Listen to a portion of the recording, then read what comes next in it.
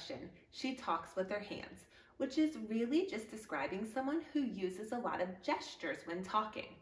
Pointing, shrugging, and a thumbs up are all examples of gestures. Each of these gestures conveys some kind of message used to communicate with someone. Wouldn't it be amazing if your baby could use gestures to communicate with you? Well, guess what? They can.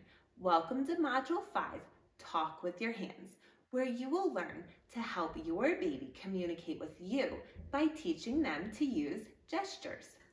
Remember our module on imitation? Your child needs to watch you use gestures before they can use them. That means in order to teach your baby gestures, you must first increase how often you gesture.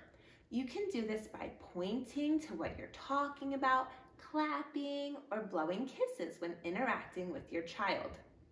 You can also add sign language, baby sign, or just make up a gesture with your hands, sort of like charades with your hands, to represent an object or action when you are talking.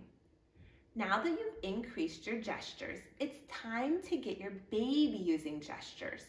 Start with some simple gestures for everyday needs that are relevant to your baby.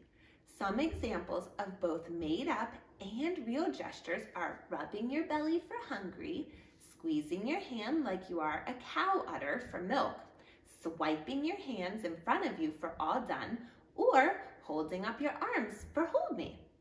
Once you pick a gesture to represent a word, don't change it.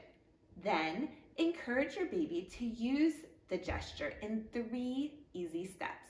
Step 1, make the sign and say the corresponding word you want your child to use, and then give about 5 seconds of wait time to see if your child will make the sign after you.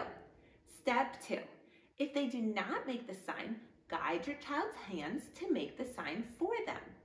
Step 3, make the sign and say the word yourself again.